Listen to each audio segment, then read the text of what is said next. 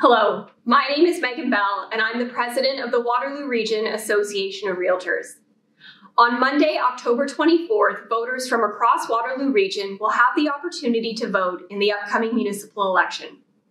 This forum is your chance to get to know some of the candidates and learn where they stand on issues that matter to you.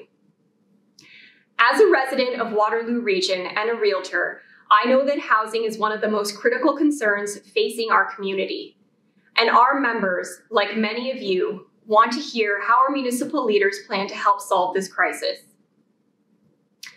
Far too many people in our community are finding it nearly impossible to find a place that they can afford, in the neighborhoods they care for, grew up in, or want to raise their families in. Some are even being forced to consider other cities or provinces. Municipal leaders play a key role when it comes to housing and developments within the community. They have the ability to ensure that more homes and different housing types can be built easier and come to market faster. And they can be key in making sure people don't face further restrictive measures to home ownership, such as a municipal land transfer tax as they have in Toronto. On behalf of the nearly 2,500 members of the Waterloo Region Association of Realtors, I want to thank all of the candidates for taking part in this forum and our local Chamber of Commerce for hosting. We look forward to hearing from all of you and wish you all the best in the election.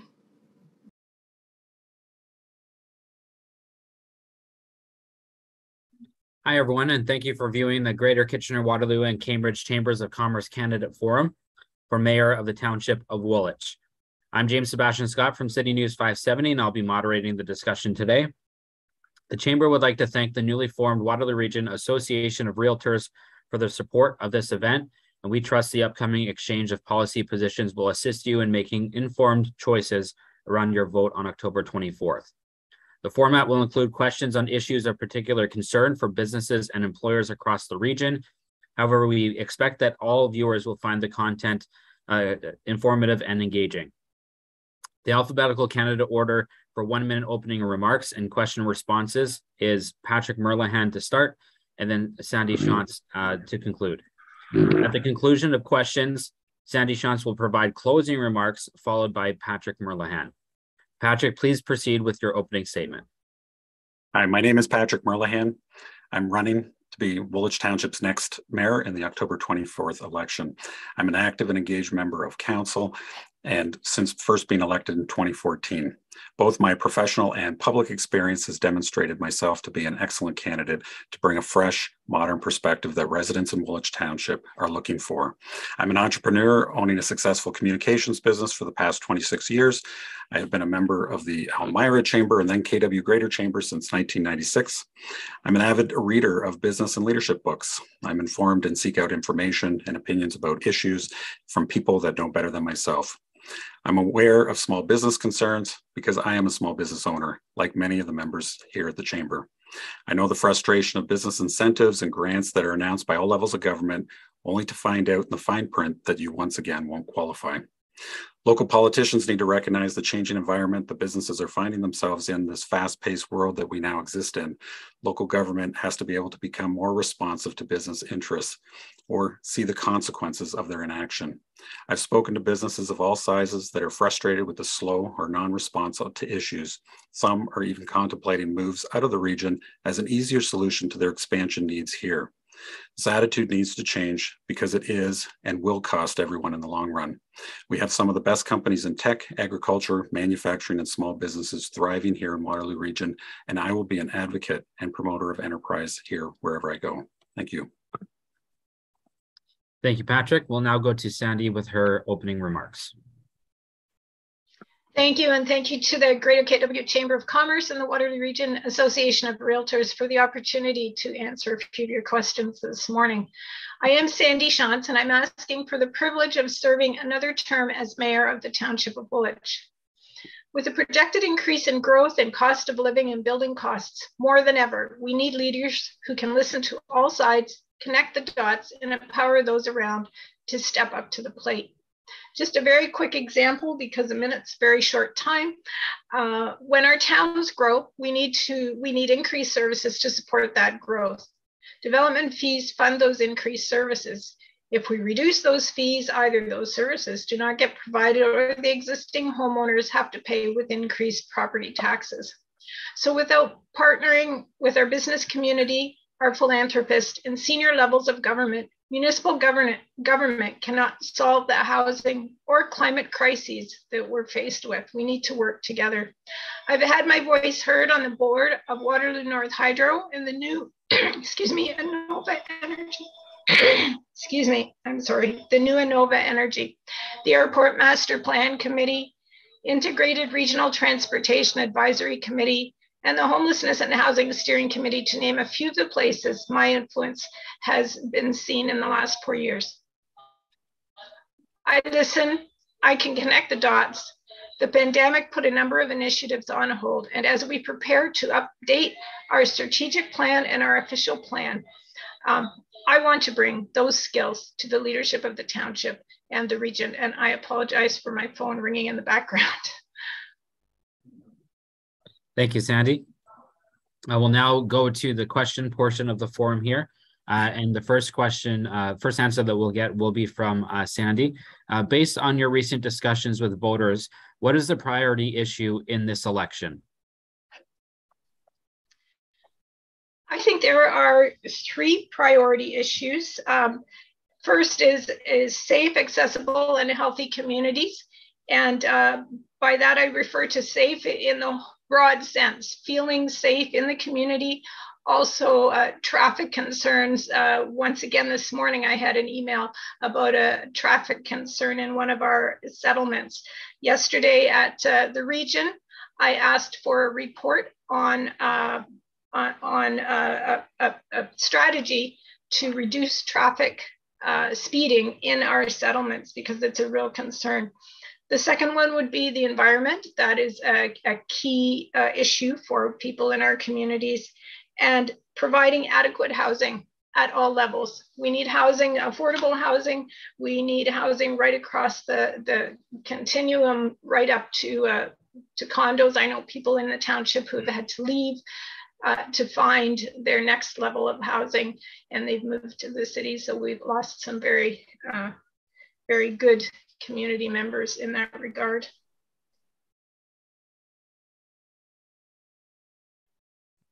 Thank you, Sandy. Patrick, based on your recent discussions with voters, what's the priority issue in this election? Yeah, and the priority is housing, definitely. I'm hearing that a lot at the doors. The other day, I just happened to be in Bloomingdale when a couple was moving into their parents' backyard into a trailer, just coming into winter. They've been bumped out of the housing market.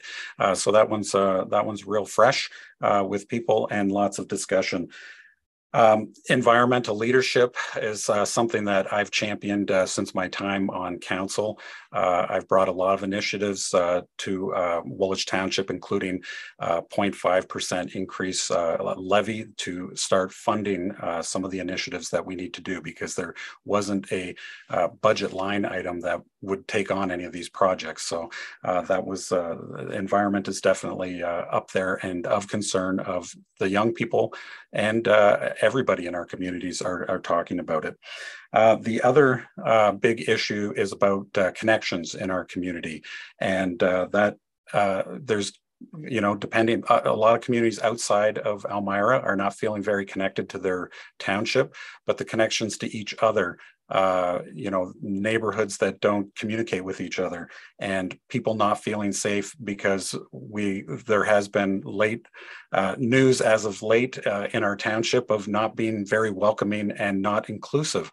So those are the things that this past week as a council, we passed a motion asking for training for a committee of council to deal with inclusivity and diversity, and also to start looking at projects within the community to have wider education about that problem. So connections is definitely a top priority at the door.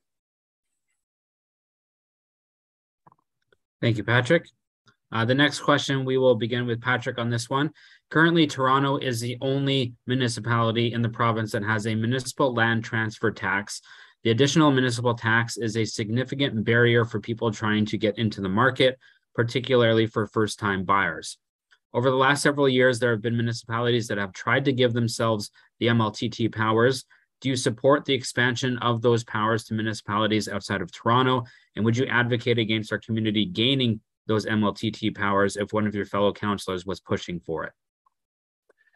I think that would be something that I wouldn't be pushing for right now. As far as housing affordability, there's so many costs involved in putting up developments.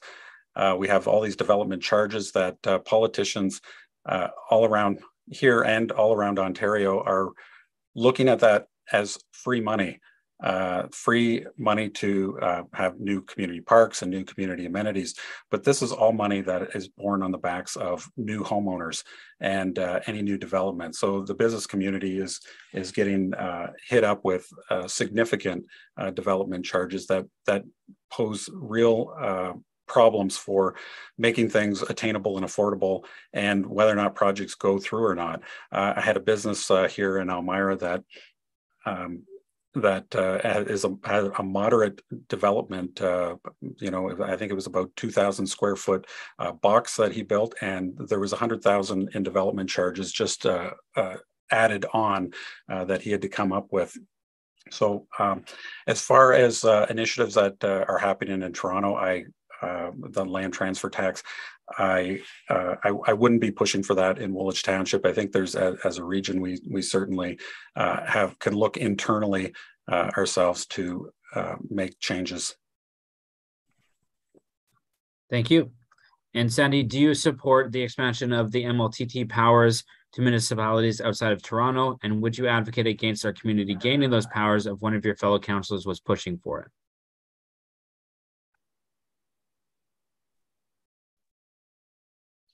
Sorry, I hope this is coming through okay. You cut out a little bit and it said my connection's unstable, so I apologize for that connection if there's an issue with it.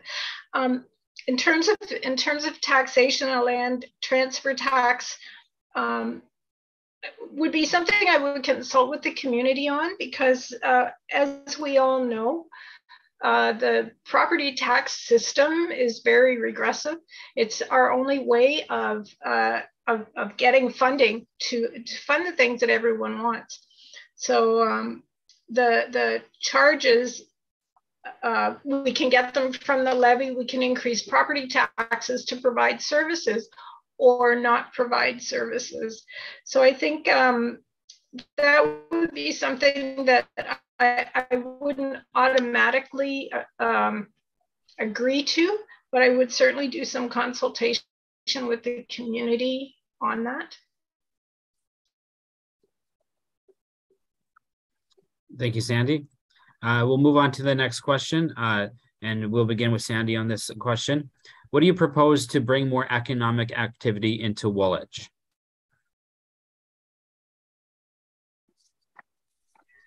Yeah, thank you. We have a very robust economic community. I think we rely on our small businesses in a lot of ways. Our large businesses all started as small businesses. So I think one of the things we need to do is support both our international businesses and our small local businesses as they grow and prosper and employ people. We have an economic development officer who has been instrumental in helping our businesses thrive through the pandemic. It's been a difficult time, as you all know, especially for small businesses. And she has helped them to get grants and to weather that storm well. So she has been a bonus to the community in supporting our businesses. And the other piece is the Waterloo Region Economic Development Corp, who are looking at a broader picture and a more international picture and bringing people in. So we have businesses from small on-farm businesses to multinational corporations. We have Conestoga Meat, we've got Home Hardware, we've got the BioN Power and Enviro Stewards and Nedlaw Living Walls. We've got businesses in all kinds of areas, and so I think that has served us well and will serve us well in the future. Thank you. And Patrick, what do you propose to bring more economic activity into Woolwich? Yeah, Woolwich Township is an amazing township. We have a lot to benefit businesses, including the international airport that helps and will future help the employment area in Breslau.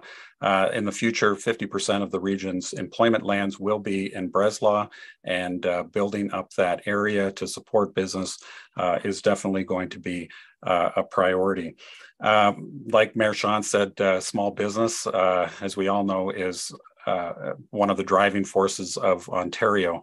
And if I'd like to find more ways that we can transition those really small businesses now, because we have downtown spaces that could be filled with some sort of retail and all that.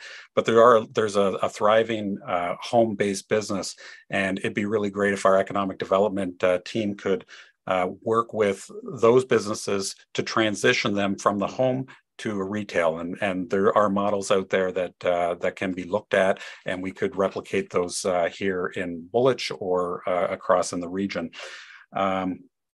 Also, I'd like to see where we have a huge agricultural industry here. We export and ship grains and raw materials out. It'd be nice if we could develop some sort of a hub where we could take those raw materials and turn them into products and export those products as locally grown and made products. Certainly a higher yield would come from those exported products than the raw materials themselves. And also, I'd like to see us partner more as a township instead of duplicating services that we may already do with economic development. We partner with somebody like the KW Chamber, and we have mentorships and education programs for people to start their own businesses and really foster that small business enterprise and entrepreneurship at a local level. Other things that we need to do, we need to fix our downtown Elmira, which is in the works, and make that more people friendly, bringing more people into the downtown core. We need to start from scratch in Breslau to build a downtown community for them. And we need to modernize our services at the township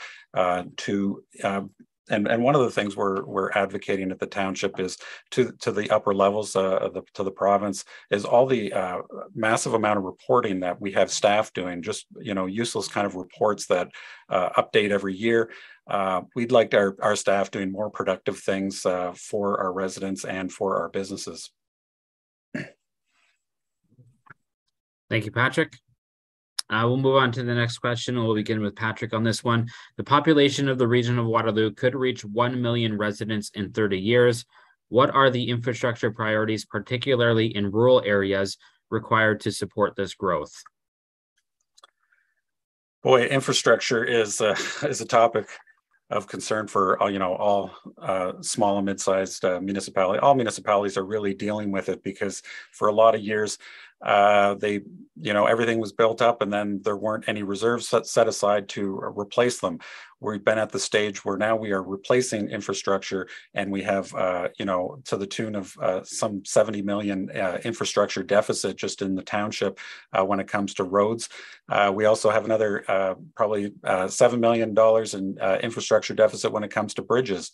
And there isn't a lot of funding that we're being supported by through the province. In fact, the last 4 years, the province has been decreasing the amount of money that they give Woolwich Township, and again, it'll go down again this year.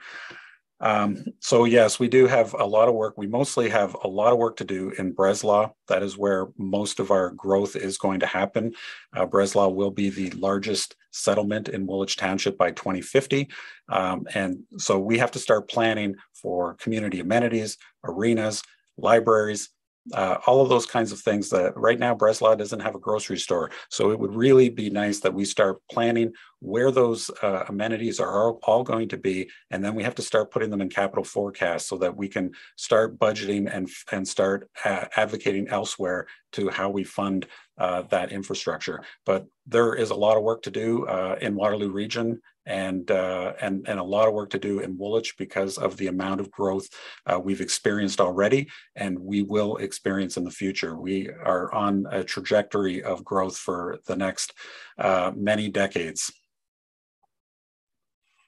Thank you, Patrick.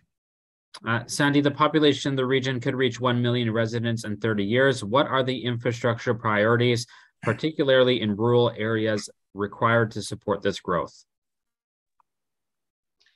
Thank you.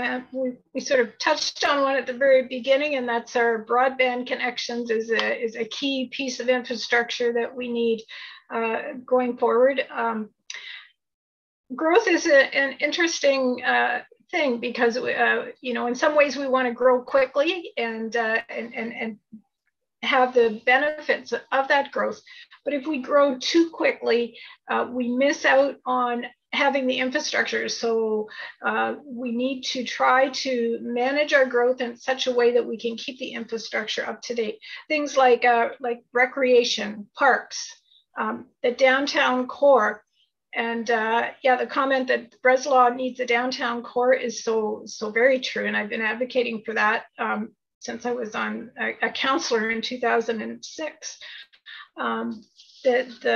The new plan that we'll be doing for Breslau, I'm hoping that will incorporate a downtown core, and I look to the community to come to the table when we get to that point and talk to us about where that could be.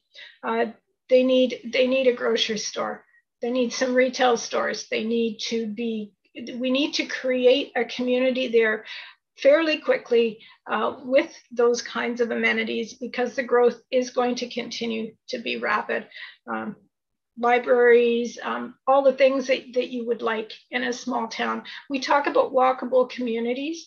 Elmira is an example of what would be considered a walkable community at this point. You can walk within a 15-minute radius to stores or employment areas. And I know the region has put Elmira up as a good example of a walkable community.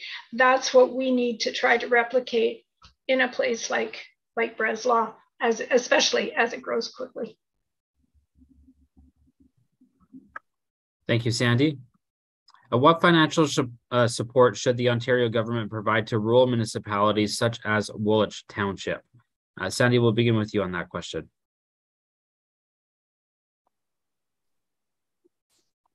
Sorry, it was the financial support we would get from the provincial government, is that? That's correct, yep. The question? Yeah, we're looking for we keep saying stable, reliable, predictable funding.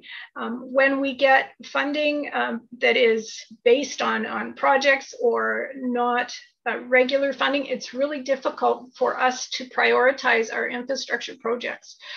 So we're looking for a regular funding stream that we can count on so that when we do our 10-year planning, for example, for our infrastructure, especially our roads and bridges, we can plan appropriately and know that we have some funding for that. The property tax levy just doesn't provide enough support to maintain all our roads and bridges. We have, with a smaller population than the cities, for example, and a larger area, we have a lot of bridges. You might not think of them as bridges, even culverts under the road that are very expensive to maintain and to replace. And so we would look to the province for that. We would also look for Perhaps some other methods of funding. We've received gas tax money in the past. That's been helpful for specific projects. We've put forward at AMO a request for a part of the HST to be regularly set aside for municipalities. So there are ways for the government to help us out. The property tax levy is just regressive. We keep getting downloaded different pieces that we have to maintain, and we don't get the funding to go with it. So. Thank you. Patrick, what financial support should the Ontario government provide to rural municipalities such as Woolwich Township? Well, when it comes to infrastructure, all municipalities across Canada own more infrastructure than any other level of government, and we get the least amount of money to maintain it and look after it and make improvements. Yes, stable and reliable funding is certainly something we've been advocating at Woolwich Township, especially every year at budget time when we see that it goes down another 150,000. We were at somewhere north of 800,000 from the province, and we're down to just a little over 400,000 in that funding, and it will continue to go down again this next budget season. So all of that money in Woolwich Township, 1% tax levy is equivalent to about $125,000. So you know, those are the kinds of that's the kind of money that we're dealing with. Through AMO, I'm certainly a supporter of their advocacy to the provincial, I guess it would be federal government, to get 1% of the HST and help fund infrastructure in Ontario. All the municipalities need help in this regard. The other thing, when we look at infrastructure and new growth, we rely on development charges, which I don't think is a sustainable solution to providing growth. But we get the lowest share of the development charges. The education and region take the lion's share of those development charges, and we are the ones with most of the infrastructure that people rely on and having to find ways of paying for it.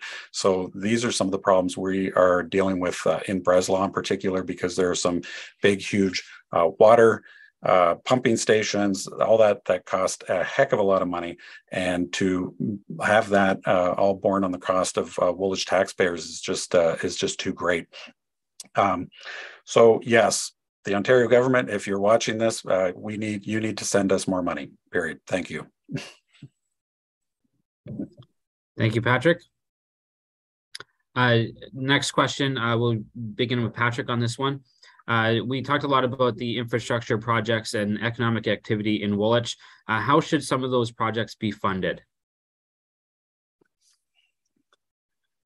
Well, I mean, we have a lot of infrastructure projects. Right now, for the first time this past budget, we started, staff started suggesting that we need to start debentures projects, which I'm not a big fan of, especially debenturing things like maintenance items like paving roads and things that we use right now. I really see debentures as something that you would use for a big project like, an arena, a community center, things like that, the community will be benefiting for that amenity, hopefully for 50 years, and you can spread those costs out over a longer period of time and make those manageable payments.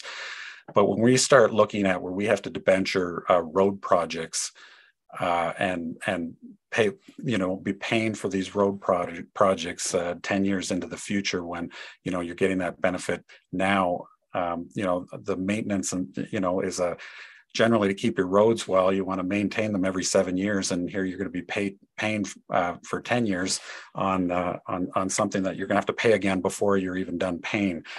So Right now, we have capital forecasts. The money that we do come in with different revenue sources, gas taxes, the bit that comes in from the government, and then through our general tax levy, it's all trying to manage within that bucket of money, and you have to pick and choose projects then at that point. So, again, the 1% HST divided, across all the municipalities, it would be a huge benefit, and go, even if they said you can only use it for infrastructure, that would be great, because we all have infrastructure issues, and the issue is paying for it. And just over the past couple of years, paying for infrastructure got even more expensive. Almost every one of our projects that we have on the go was way over budget, like significantly over budget.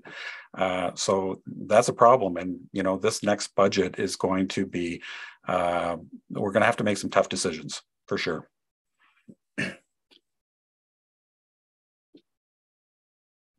Thank you, Patrick. And Sandy, when it comes to how to fund some of these projects, how would we go about doing that? Yeah, thank you. Funding's always on our mind. One of the things that we did a number of years ago, quite a few years ago, was instituted an infrastructure levy.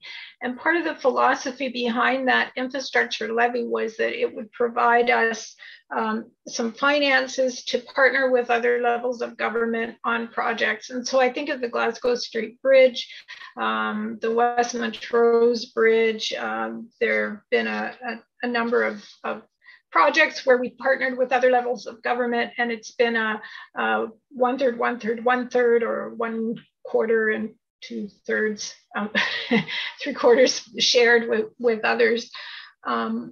So the infrastructure levy has helped us in that way to leverage, I guess, our ability to do some of these projects. Yeah, we've talked about gas tax. We've talked about possibility of HST, debenturing. I don't have a problem debenturing for specific projects. I don't like debenturing for regular maintenance kind of work. I think we're probably on the same page there. But for major projects, within reason, I don't mind debenturing. It's like taking a mortgage on your house. You take the mortgage so you can have what you need right now, and you pay for it over time. Also, if it's a project, if it's an infrastructure piece that's going to be enjoyed by future generations, say, that spreads the cost of that over the people who are going to be having the enjoyment from that piece of infrastructure. So I don't mind debenturing within reason. You have to be careful with increased interest costs and so on, that you manage your budgeting correctly. Thank you, Sandy. We'll go on to the next question, and we'll start with Sandy on this one. Do you support a new Highway 7 between Waterloo Region and Guelph? I could chuckle and make a joke about that. We've been talking about it for 60 years, I've been told. I wouldn't remember from when I was 5, but do I support it? Yes. Yes, I'll be honest, I don't drive that stretch of highway regularly, but when I do, especially at certain times of day, the backlog in traffic is considerable. I think, as we go forward, we're going to need to find ways to connect our communities. And I also think that the all-day two-way go will be important to connect us not only with Guelph, but with Toronto and Pearson. And so I think we need to look at a number of different ways to connect our communities. And I understand that we're hoping to reduce the traffic volume of automobiles by providing some other kinds of transit, but we're also electrifying vehicles. And so I'm not sure that will reduce the number of vehicles enough to eliminate the traffic issues that are on the current Highway 7. Thank you. Patrick, do you support a new Highway 7 between Waterloo Region and Guelph? Short answer, yes. And longer answer, this is an important corridor. Definitely important for Woolwich Township and Breslau for growth here. Already the inaction that's happened on Highway 7 has caused lands that were slotted for certain amenities for Breslau to recently jump ship. It's really unfortunate. But we do need that Highway 7 corridor open. The amount of employment lands that are going to be in Breslau and be a bit of there's going to be certainly an economic boom in Breslau for large enterprise. We need transit that is going to work and not have gridlock. And so a new highway through that corridor is certainly welcome. Thank you, Patrick. We'll move on to the next question, and we'll begin with Patrick on this one. Many small businesses have been severely impacted by the pandemic. What financial assistance programs do you propose to keep these operations viable? Yeah, that's a good question. Because I'm a small business owner, when the pandemic hit, within the first couple of days, we dropped $150,000 in contracts almost overnight. It was pretty scary for our situation. The way things were going, didn't think we would last a couple of months. And without support from the federal government, my business would have been definitely not survivable.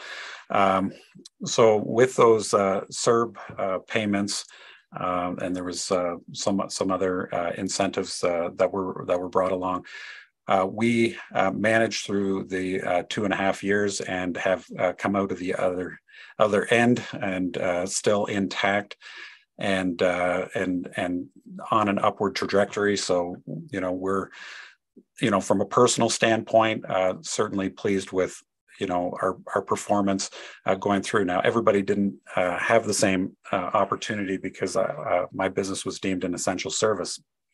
A lot of businesses weren't and were shut down for months and months without knowing when they could get back, and took on a lot of debt over that period.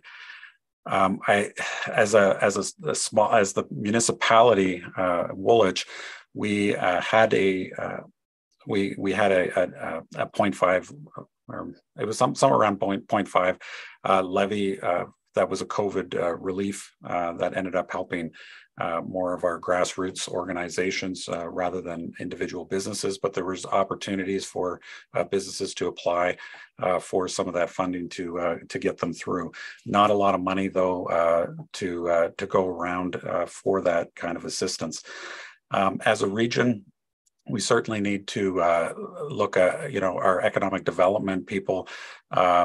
And provide promotional opportunities for businesses. The whole shop local, promoting the products that we make and build here are all certainly things within our parameters that we can do. Yeah, off the top of my head, those are some certainly some supports that the municipality can do and the region can do.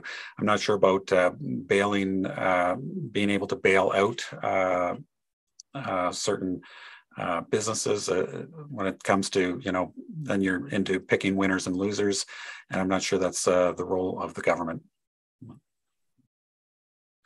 Thank you, Patrick.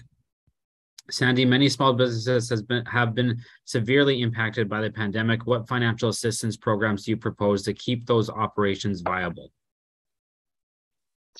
Yeah, thank you. It's difficult for municipalities, for the cities, especially the townships, to provide a lot of financial assistance. I think most of that has come provincially and from the federal government, and lots has been said on that. What I am hearing from small businesses is they're having trouble finding employees. And these are the businesses that are maybe struggling a little bit more coming out of the pandemic. They're having trouble finding employees, particularly in the food services sector. And they're having trouble finding housing for their employees. So they may have some immigrant populations that they can tap into, for example, as employees, but then they can't find housing for them. And that ties into, again, connecting all the dots, because it ties into transit, for example, getting to the township from where they may live. So there's a whole lot of pieces that I think are part of that struggle for small businesses coming out of the pandemic. And in terms of actual financial assistance, I'm not sure there's a lot we can do at this level in that regard, but we can certainly help with continuing to try to provide affordable housing, with trying to provide transit where we can, for advocating for their employees and for the things that they need. And I would say, if we're talking about local, there's a country harvest dinner tonight that is all local foods and local chefs that are doing it. So that's happening in St. Jacobs. Thank you, Sandy. That concludes the question portion of the forum. I will now move to concluding remarks from both candidates. Sandy Shantz will provide a 1-minute closing response, followed by Patrick Merlehan. So Sandy. Okay, thank you again for the opportunity to discuss your questions of interest. Politicians have been known to make all kinds of promises and maybe or maybe not deliver. That's not my style. The pandemic has taught us that we're not always in charge of the agenda that's put before us. But what I have done and will continue to do is listen to all sides of each issue and balance those points of view with consideration to the bigger picture. If I were to pick the top 3 areas of concern as I continue to lead the township, they would be building safe, accessible, and healthy communities, addressing the environmental crisis, and finding adequate housing at all levels. With that mindset, together we will prosper and find our way through this key period of change, this unique point in time where we are setting the stage for the future of the township and the region. We punch above our weight in Woolwich. I look forward to working with the business community and all our government and citizen partners as we continue to work collaboratively toward the goal of creating a township where we are all respected and all prosper. I am Sandy Shantz, and I ask for your continued support as Mayor of the Township of Woolwich in the upcoming election. Thank you. Thank you. Patrick, we'll go to you now for your closing remarks. Okay, thank you to the Chamber for hosting this event. Some of the best companies in tech, manufacturing, agricultural, and small business have made Waterloo Region their home for good reason. The spirit of enterprise, the abundance of an educated workforce, and great communities to live in all contribute to our success. I think local government can do better in fostering and growing business opportunities here.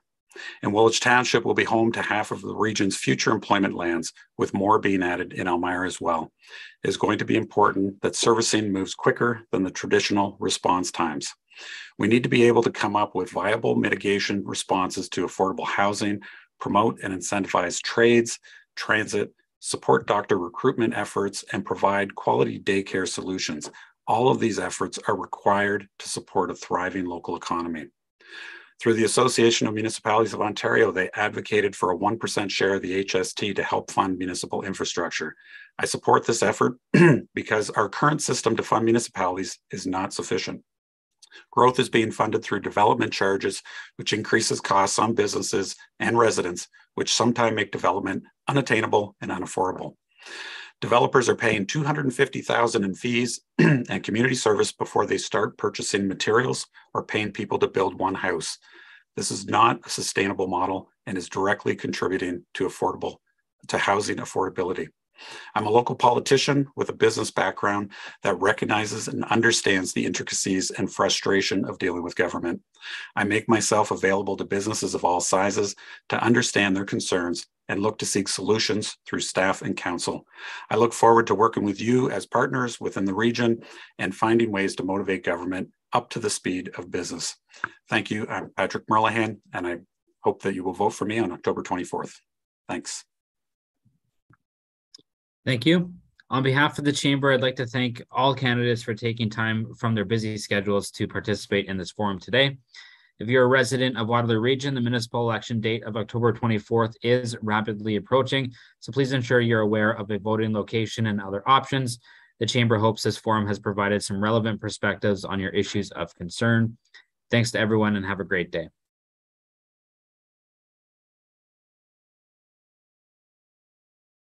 Hi, everyone, and thank you for viewing the Greater Kitchener-Waterloo and Cambridge Chambers of Commerce Candidate Forum for Chair for the Region of Waterloo. My name is James Sebastian Scott from City News 570, and I'll be moderating the discussion today. The Chamber would like to thank the newly formed Waterloo Region Association of Realtors for their support of this event, and we trust the upcoming exchange of policy positions will assist you in making informed choices around your vote on October 24th. The format will include questions on issues of particular concern for businesses and employers across the region. However, we do expect that all viewers will find the content informative and engaging. We'll now commence 1-minute candidate opening statements through alphabetical order. After a series of questions following this same rotation, 1-minute closing statements will be provided in reverse order. Our candidates joining us today is Karen Redmond and Narayan Datsukram. Karen Redmond will provide an opening statement. So I too would like to thank the Chamber and you, James Sebastian, for this forum. You know, when we think back to 2018, who could have predicted what would unfold? The past 4 years have been challenging, and I'm proud of how the Waterloo region responded to the pandemic and managed the vaccine rollout while continuing to move forward with sound investments for the future. The region matters to each of us as business people, as families, and as a community, and how you see yourself in the region greatly matters to me.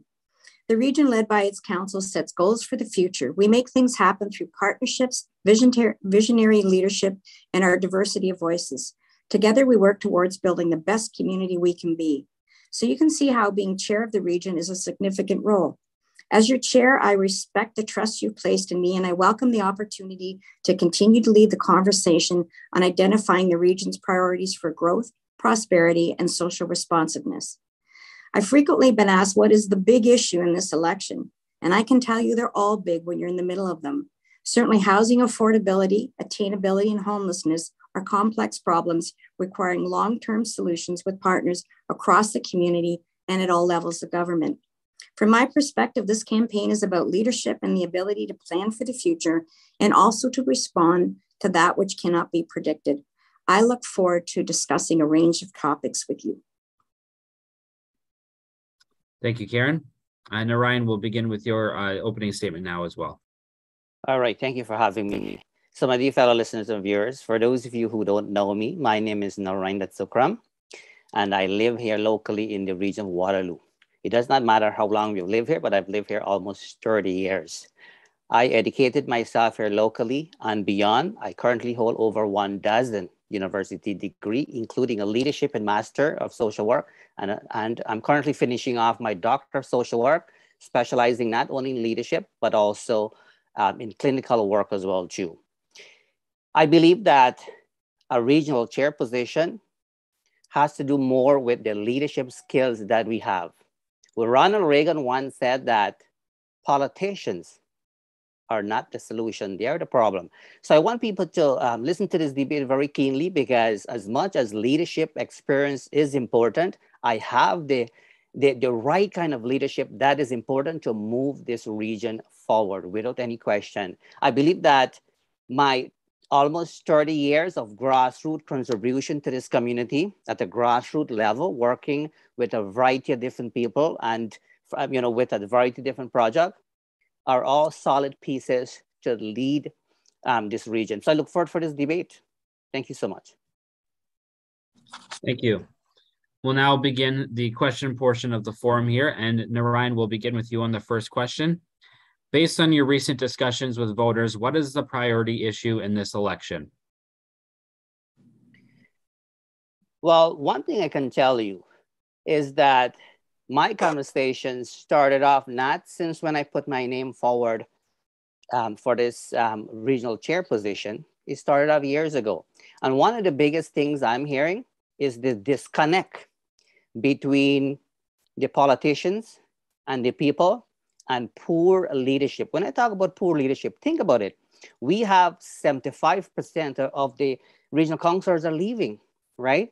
And so poor leadership, disconnect between the politicians and the people.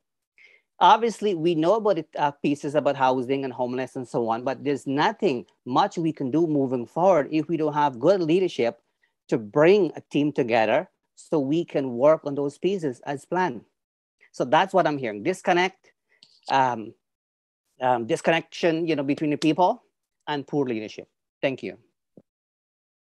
Thank you. Karen, what's a priority issue in this election that you've been hearing from voters? So I was in Elmira yesterday knocking on doors, and it was environment. It was a sense of place. It was the relationship between area municipalities and the region. It was looking, I hear a lot about healthcare. I hear a lot about the school board, neither which are the purview of regional council. But, I cannot not comment on the speculation as to why long-term councillors are not seeking re-election. We have had an amazing council. Nobody could have predicted what the last 4 years have been. Many of my council colleagues are choosing not to run again after 30, 35 years of providing public service. And I would tell you in an exemplary way. And a lot of them have reflected on the fact that new voices, more diversity, a council that reflects the demographics of our community are the things that they are promoting. And they're going out and they're knocking on doors of young female candidates, Black candidates, and trying to make sure that our council continues to work forward. But I think it's disrespectful to dismiss these decisions. A lot of the colleagues I have that aren't running again really did a lot of soul searching because they recognize how very important the role of regional council is and the difference that we make in the lives of the people we represent almost the next day. And those are businesses, they're the community, we're helping shape the future. There has been a lot of very hard work done, and none of these individuals made that decision lightly. And I commend them for building a very solid foundation from which we can move forward and continue to do investment in the future. Thank you, Karen. We'll move on to the second question, and we'll begin with Karen on this one. Many small businesses across Waterloo Region have been severely impacted by the COVID-19 pandemic, including mounting debt levels and staffing shortages. What assistance should the Region of Waterloo Council and all municipalities provide to these operators? So I have to say that I am absolutely impressed with how the business community stepped up during the pandemic. And I look at the formation of Best WR, and that was the presidents of both of our chambers of commerce, that was representatives of Communitech and Waterloo Economic Development.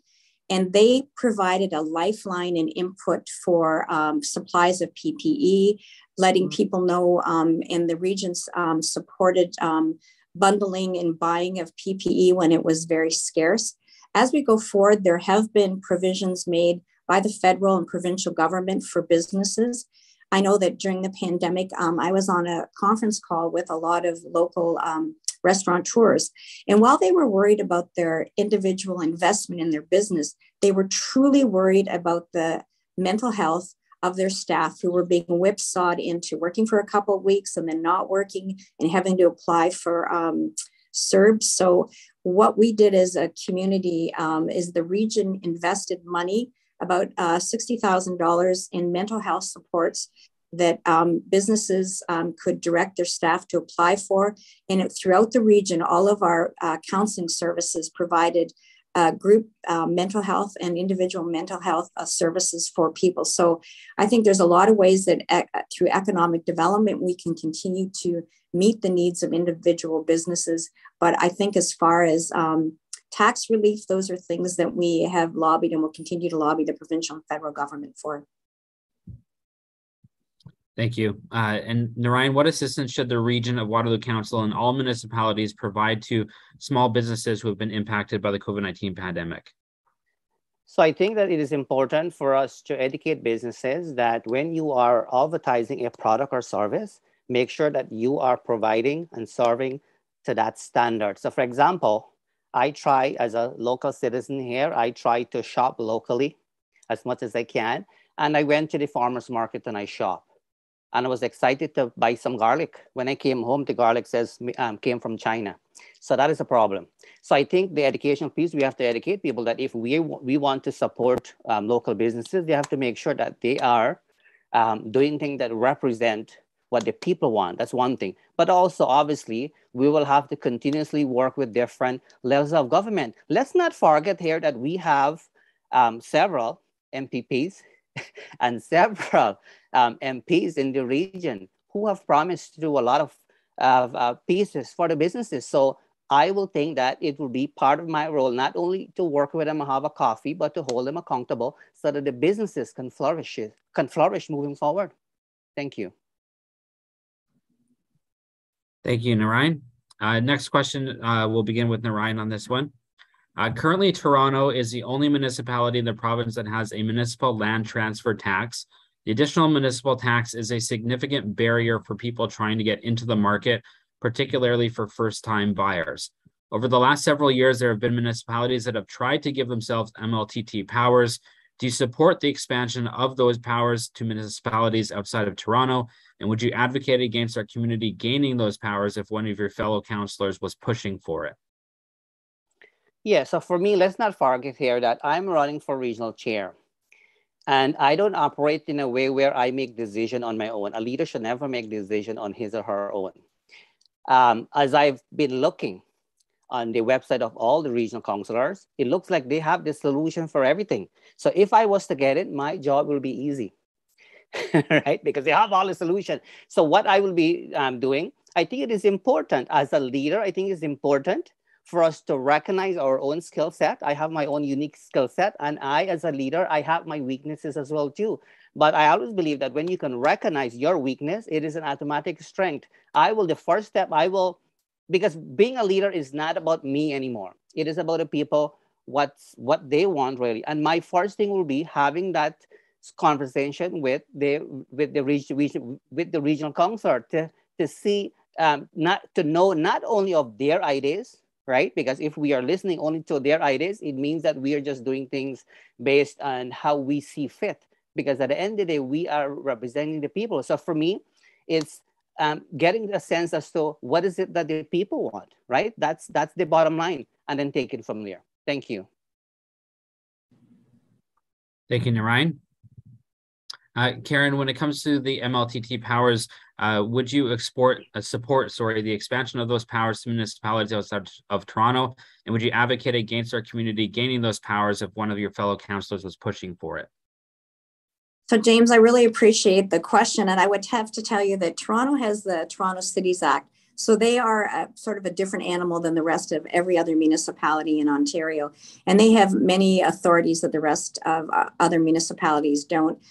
There is only one taxpayer. And I would have to tell you that there are some things in the Toronto Cities Act that would be nice to have in the region of Waterloo. This is not one of them. There's only one taxpayer. And the reality is we work at the Association of Municipalities of Ontario, which is a provincial organization, as well as through the Federation of Canadian Municipalities, to make our voice heard, to say that there is only one taxpayer and we have to be responsible in how we budget and what our taxing authority is. It's interesting that Minister Clark has just announced and had proclaimed the Strong Mayors Act, and that only applies in Ottawa and the City of Toronto. The devil is always in the details, so we look to see what the Strong Mayors Act actually entails. But I would have to tell you, I'm happier to have strong cities and strong regions. And I think when we work collectively, always representing the best interests of our constituents, that is the best way to go forward. So I would not support this particular aspect of the Toronto Cities Act and look at other ways that we can encourage investment in building, affordability of housing, and a variety of mix of housing. And it is one of the things, again, that I've talked to people at their doors about, and that is the regional official plan. We have recently, probably about a month ago, referred our regional official plan to Minister Clark for his comments, and being able to bring that local lens and those priorities to how we move forward for greenfield expansion, for 15-minute cities, for complete cities, so that you can live, work, go to the pharmacy and buy groceries in your neighborhood, no matter what corner of the region you're in, whether it's rural or urban, is really, really important. And I think those are the kinds of things that I continue to advocate to the province, to say it's very important that our voice is heard and that we have that local autonomy for planning. Thank you, Karen. We'll go to the next question and begin with you, Karen, on this one. What do you propose to bring more economic activity into the region of Waterloo? Great question. And, I would have to tell you that during the pandemic, the region of Waterloo, our almost 4,000 members of our staff continued to work towards the investment in very large infrastructure. I think of the King Victoria Transit Hub. I think of two-way all-day go. We're getting there. We're not there yet. The investment and the partnership in the Breslau GO station with Metrolinx. We have had a historic expansion investment of $35 million into the airport. All of that connectivity is very important so that we continue to attract investment and talent into the region. We also have the East Side lands, and we're looking, I just came from WISA, actually, which is an organization in partnership with the University of Waterloo, the airport, and NavBlue, and it is looking at sustainable aeronautics. All of these things continue to keep us on the cutting edge of implementing technology. We're all going to continue to fly, but we need to do it smarter, and we always need to have an eye on our footprint in reducing greenhouse gas emissions. In addition to that, we saw the opening and investment of $123 million into the bus maintenance facility on Northfield. That allows us to service articulating buses and electric buses, and we've invested in installation of charging stations. It's smart growth, it's planned growth, and it's focused to, again, continue to move forward so that we can be the world-class community that we know we can be. Thank you, Karen. And Narayan, what do you propose to bring more economic activity into the region of Waterloo? That's right, good question. You cannot be a world-class region if you don't have a safe region, right? So we have seen crime is going up and so forth here, right? Despite the fact that we have the chief is making almost $400,000 a year. So the thing is, if we are able to do our piece to make sure that our city, our region is safe, there wouldn't be any need for us to knock on doors to bring people here to operate their business here. We have to create ourselves in such of a way that people will be coming to us, not we going after them. We go after them because people are not coming to us. And so for me, start with a safe, and start with a safe city where people feel safe. The thing is, you do not hear people talk about these pieces. They try to put it underneath the rug. So for me, start with safety. And unless we clean out all of this mess, people wouldn't want to do business here. All the other pieces, we can work our way around it without any question. Thank you. Thank you, Narayan. Next question. The population of the region of Waterloo could reach 1 million residents in 30 years. What are the infrastructure priorities required to support this growth? Narayan, we'll begin with you on that question. So first of all, when you're leading a region, you cannot do guessing game here. So we keep hearing that, the region will grow, we'll have X amount of numbers coming in, right? So the way I've seen it, most politicians, most people, they are looking at the glass to be half empty, right? They are not looking at the glass to be half full, and that's a problem. And so for me, it's about recognizing and try to do an assessment to understand who are the people I'm coming in here. Are we just seeing the negative pieces and say, oh my goodness, people are coming, we have to find them, find them a place to live here? Or are we going to try to figure out and see what skills are they coming in the region with, right? What resources are they coming in with, right?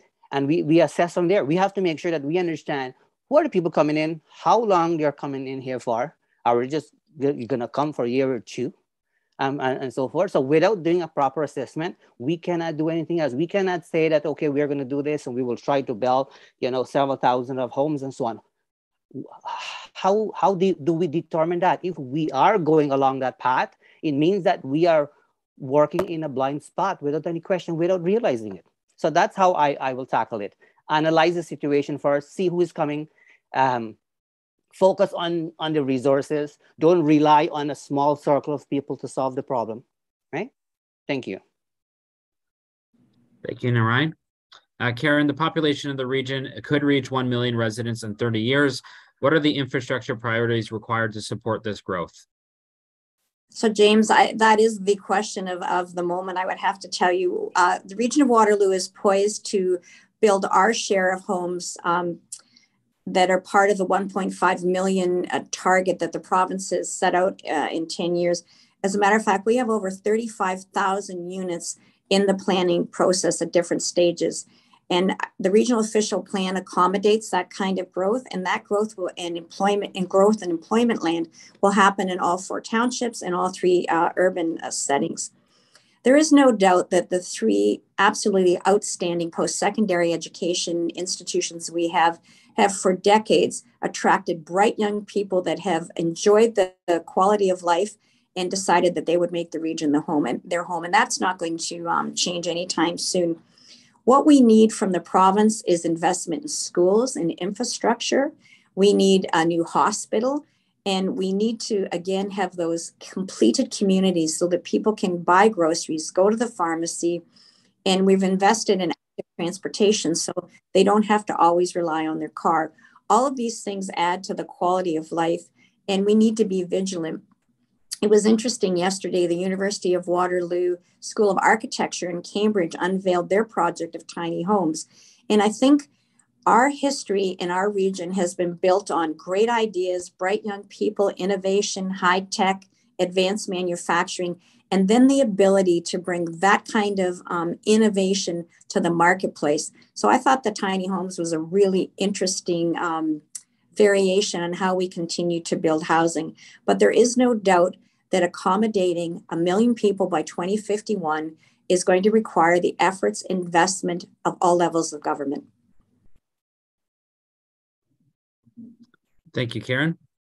Next question, we'll begin with Karen on this one. What financial support should the Ontario government provide to the region of Waterloo?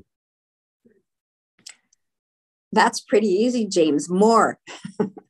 I would have to tell you that my experience in government has taught me that governments like solutions. They want you to go to them with a focused ask and be able to demonstrate the result of what that ask will be.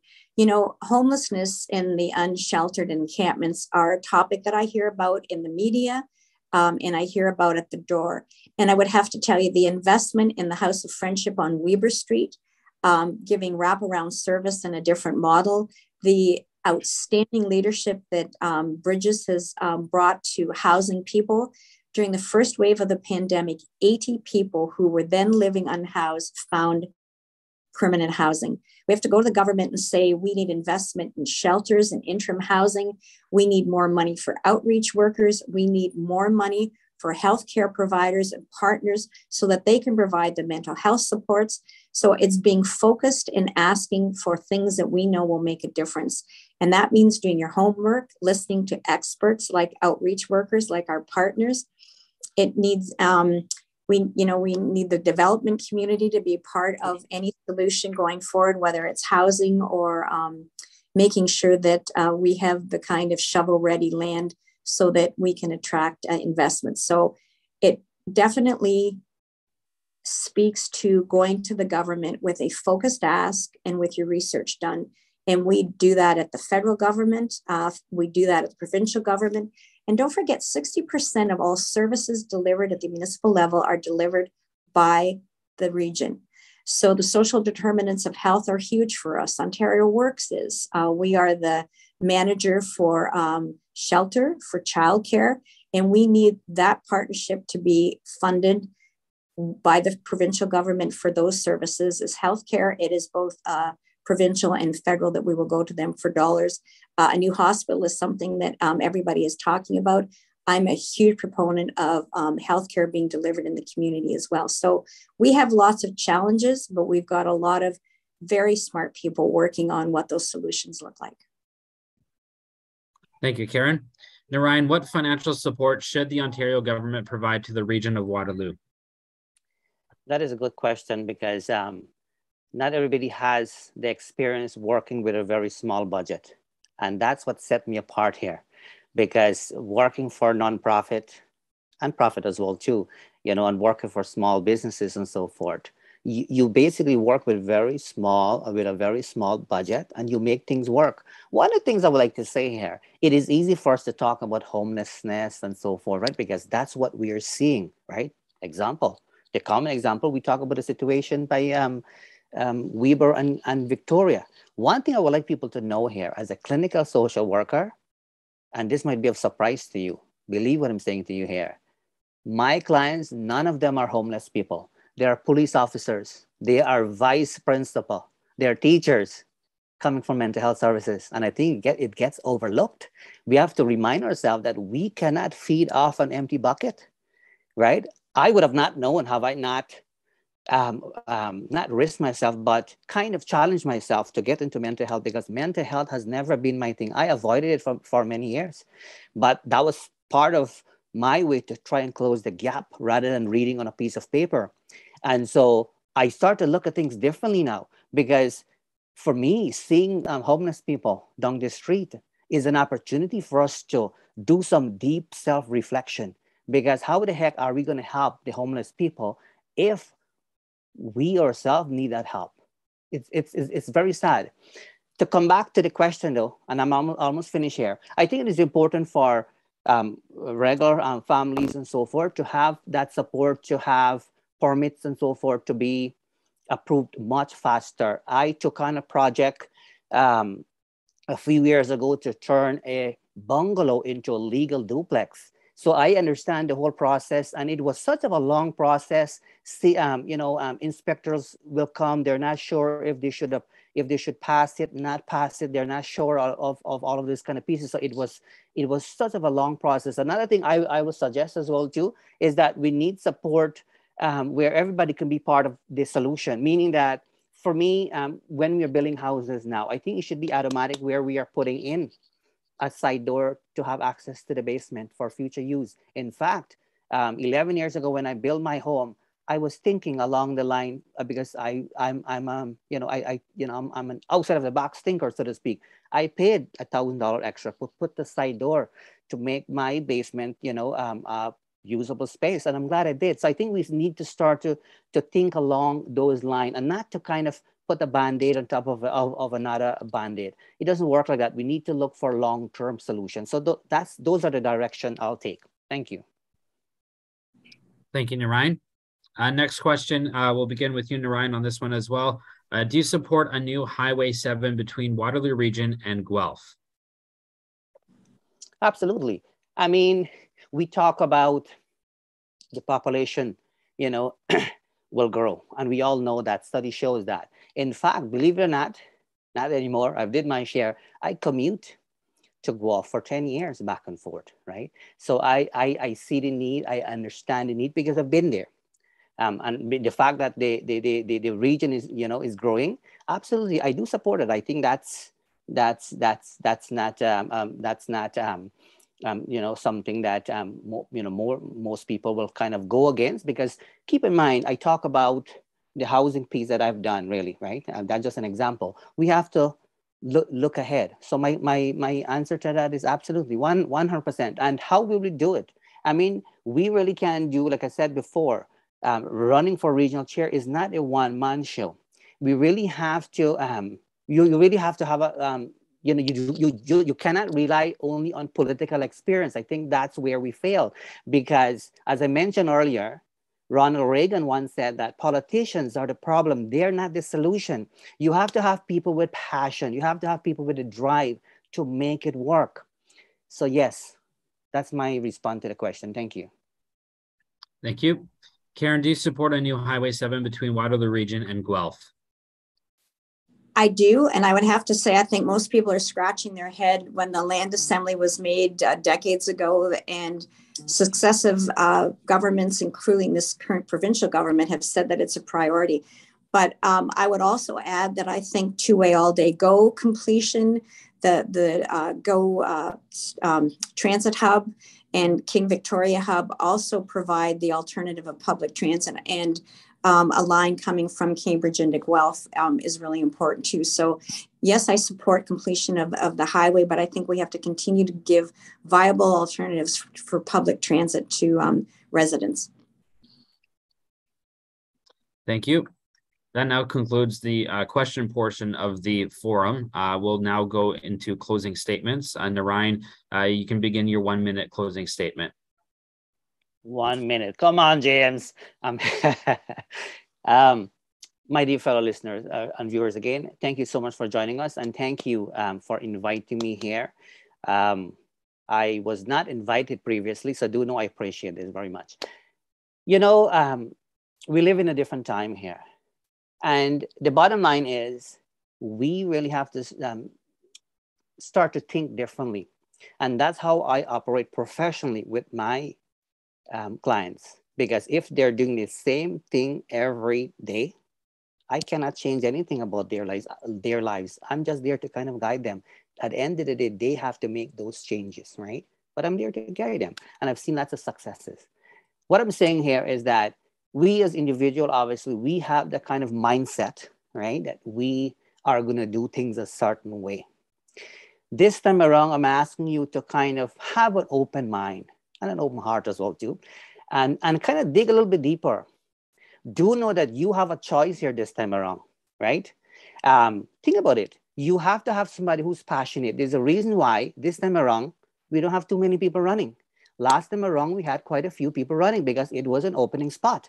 Ideally, if I really wanted to get in, I could have easily run for regional council. I would have stand a better chance. I don't operate that way. Right? I have really good leadership skills, which is important. I have it through my academic pieces. I have over a dozen university degrees, and these things needs to be considered as well too, right? Having only political experience doesn't really give you the real understanding of working with the everyday people, and that's what the difference is. I want you to think about it that way. And remember this one thing that I keep saying, because it is so true. Ronald Reagan once said that politicians are not the solution. They are the problem. Think about it that way. Do check out my website though, narayan.sukram.com. And to Karen, do know I appreciate you. I actually was responding to the question from the beginning based on what I'm hearing in terms of gap. This has nothing to do with you. Thank you so much for having me. I really appreciate it. Thank you. Thank you. Karen, we'll go to you for your closing statement. Thanks, James. I continue to appreciate the opportunity to serve you and our community as chair of Waterloo Region. It's a distinct privilege to have your trust. I come into this election with 20 plus years of experience in building service through elected office. I also served as CEO of Habitat for Humanity Waterloo Region for 7 years.